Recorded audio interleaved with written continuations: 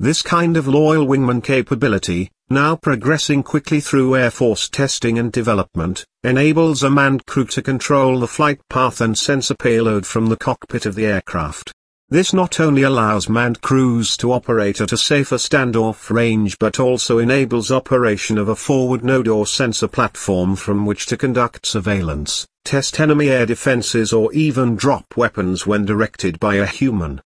B-21 stealth bomber, manned-unmanned teaming also introduces a wide range of new tactical possibilities.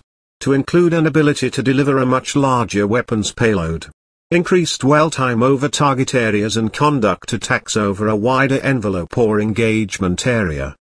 B-21 Raider, to perform long-range conventional and nuclear missions, and to operate in tomorrow's high-end threat environment, the B-21 will be a visible and flexible component of the nuclear triad.